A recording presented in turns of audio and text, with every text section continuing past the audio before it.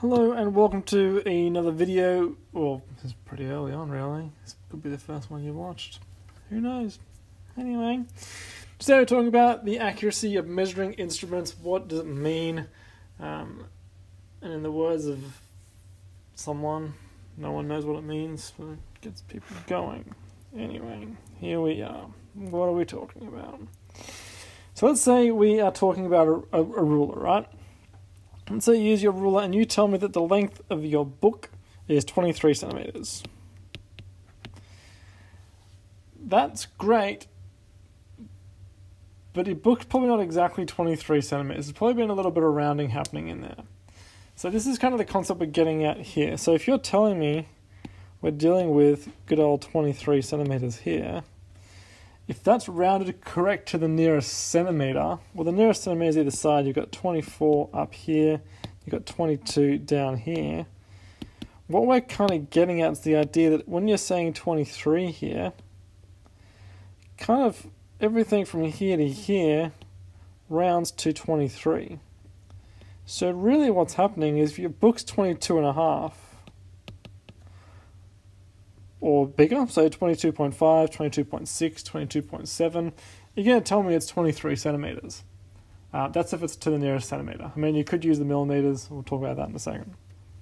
But really, the minimum is going to be 22.5 centimeters.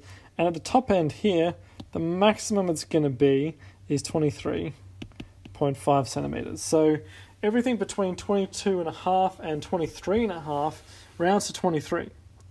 So if you're telling me you measured to the nearest centimeter, I know that the actual length of the book is between 22.5 and 23.5. Okay, so that's how accurate it is. We're half a centimeter out as a maximum on either end. And this all depends on how accurate you tell me you're going to be. So we could do the same, and we could talk about millimeters, but yeah, well, let's do another one with millimeters. Let's say you're telling me that the book is now, you're going to be a bit more accurate, you're going to tell me it's going to be 23.1 centimeters. So given what I'm looking at here, I'm going to assume that we're correct to the nearest one decimal place.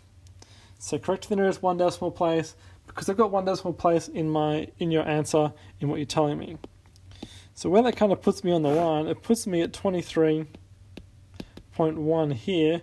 If it's to the nearest millimeter, well, or 0.1 centimeter, the next option I would have would be 23.2. It's not that, or 23.0. It's not that either. So if it's to 1 dp, that's 1 dp below, 1 dp above.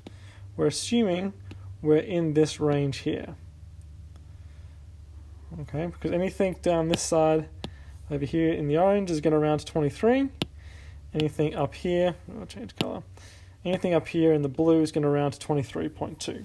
But I'm kind of stuck with that bound rounding to 23.1 because you've told me it's 23.1. Where that puts us, what my bounds become then, this bound here, this is 23.15. And below here, this is 23.05. So when you tell me 23.1, I assume it's between 23.05 and 23.15. Okay, it all depends how accurate you are with your measuring. So to 1 dp, this one here, to 1 dp, I've got quite a lot more accurate in terms of how long your book is. This one here had a range of a centimeter between these two. This one here's got a range of 1 millimeter between the two. So this one here, the bottom one, is a lot more accurate. Notation wise, working the idea a little bit more, we say in general that the limits of accuracy, so limits of accuracy we're talking about this here and this here, are plus or minus half the smallest unit of measurement. Yeah, great. In English, so it's plus or minus half the smallest unit of measurement. The smallest unit of measurement here is 1 centimeter. So half the smallest unit of measurement is half a centimeter, or half a centimeter either side of 23. Half a centimeter there, half a centimeter there. So the maximum error I have here is 23.5. So when you've told me it's 23, I know you're half a centimetre off at worst. This one here, my smallest unit of measurement is 1 millimetre or 0.1 centimetres. So my bounds, that there and that there, are 0.05 centimetres. So I've got a lot more accurate in terms of my measurement. And in terms of 23.1, that there, I am 0.05 away from it at worst. That is kind of the idea. So I'm just going to pull out down an example of this, I think. So if I tell you, let's just say I take a measurement of 30.6 centimeters, I might ask you a few questions. I can ask you for the maximum error. I can ask you for the bounds for the measurement as well. So what I've got here, this is correct to 1 dp. So I can assume pretty safely this is going to be between 30.65 and 30.55. Anything between those two numbers is going to round to 30.6. Anything outside of that rounds to something different. So maximum error, the maximum I'm off is this here, subtract that there. So the max error is 0.05 centimeters. Okay, and the bounds in which it lies, there's a bunch of different language around it, but it's going to lie between those two measurements in there. Where this also has applications is to length and area questions in particular. So if I tell you that I've got a veggie patch in my garden, it's 3 meters by 4 meters. In terms of error, the error compounds when you do calculation with it.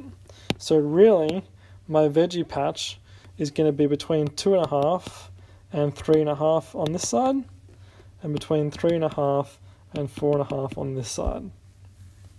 So this here and this here, using the 2.5 and the 3.5, that's going to start to calculate me minimums. So the minimum area here, so if I say A and say a little min there, so it's the area, but the minimum one would be 2.5 by 3.5, which I don't know what that is. Let's find what that is. 2.5 by 3.5, that's 8.75. The area that's quoted, so A you said is 3 by 4, which is 12. And then if I take looking at the maximums I've got 3.5 and 4.5, so A max is 3.5 by 4.5. That is 3.5 by 3.5 by 4.5 is 15.75. Okay, so because I've gone and changed the variance, the variable here's been my sides, 3 and 4. So my area differs quite a bit as well. So this is off by 3.25, and this is off by 3.75. And you can expect normally the maximum will get you the biggest error. But what you can see, it's not just 11.5 and 12.5, so I've done the calculation. The calculation here really blows those errors out. So just bear that in mind as you're doing calculations. Just as a side note as well, if you were doing the perimeter, if I wanted a minimum perimeter, so P min is going to be 2 by 2.5 and 2 by 3.5. That's going to be 6 by 2 is 12, I think it is, in my head quickly. And if I look at the maximum perimeter, that would be 2 by 3.5 plus 2 by 4.5. Getting a bit messy. 8 by 2 is 16.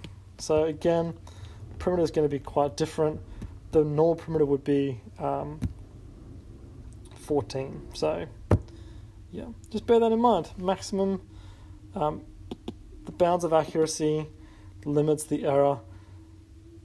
That's it in a nutshell. Feel free to ask questions, maybe chat to your friend about it a little bit as well. It's always just half the smallest unit of measurement, so always be working with that. Yeah, I think that's it. Probably the best explanation. So feel free to ask questions. It's a little bit wordy and technically. Let's just pull up another one. So I would revert back to something like this. Use a diagram if you need to. Work out what you're rounding to. Work out where you're lying between. Thanks for watching.